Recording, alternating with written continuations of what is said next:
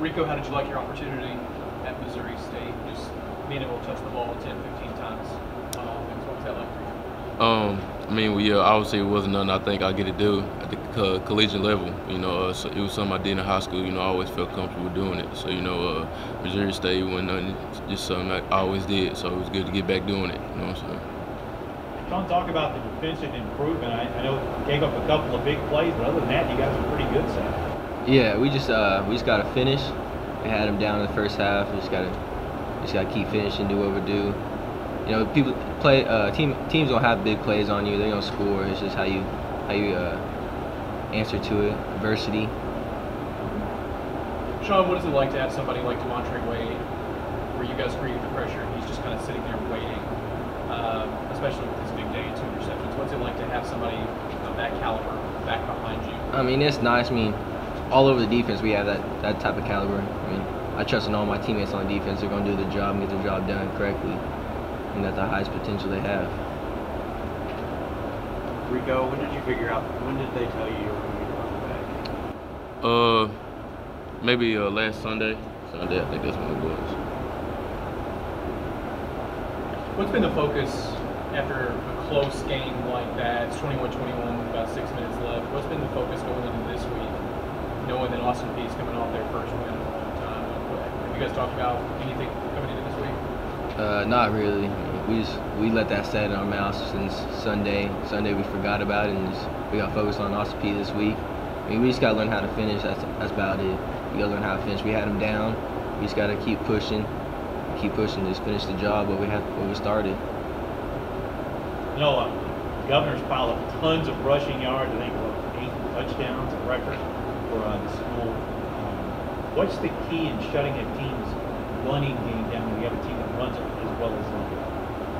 I mean, we haven't looked at any of that information yet today. That's what we'll get to. It starts in inside, D-line, linebackers. That's about it. I mean, we trust our corners and safeties are going to get the job done.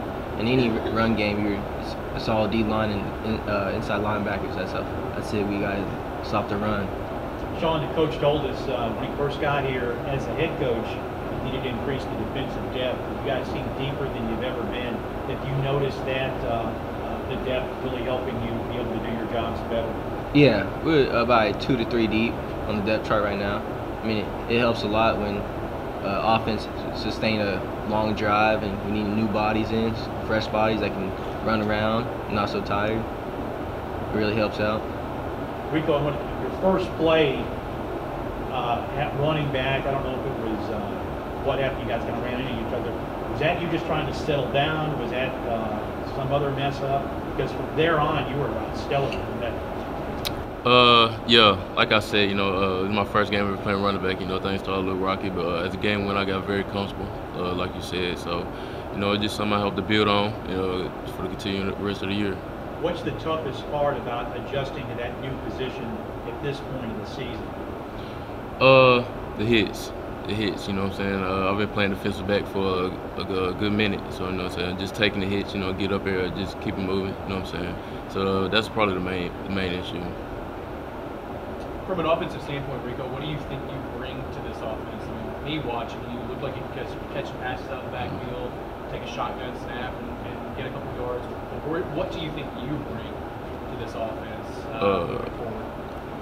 Hopefully experience, junior, you know what I'm saying, and just make plays, you know what I'm saying. I want the ball in my hands, I want to make plays, I want to make my statement in this league, you know what I'm saying. So that's my attitude going towards it. So.